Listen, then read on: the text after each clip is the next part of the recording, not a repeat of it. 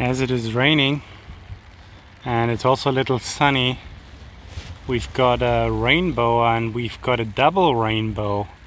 As you can see, a double rainbow.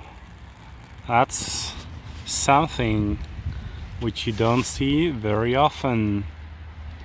A double rainbow. Not bad at all.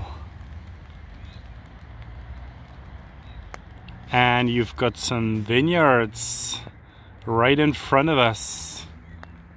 And the second rainbow is disappearing slowly, and the first one is brightening up.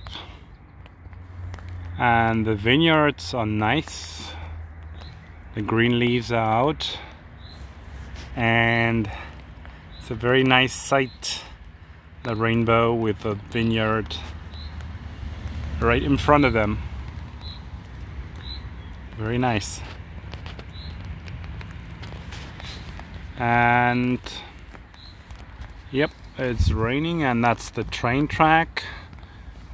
That's where I'm going to ride on tomorrow to get to the starting point of my hike. And once again, Luxembourg, the Moselle River, and you've got the bridge which crosses over into Luxembourg, and more vineyards. This town is called Remich, the Luxembourg town, and apparently it's also a winemaking community because there are vineyards all around. And the sun comes out again. Very nice.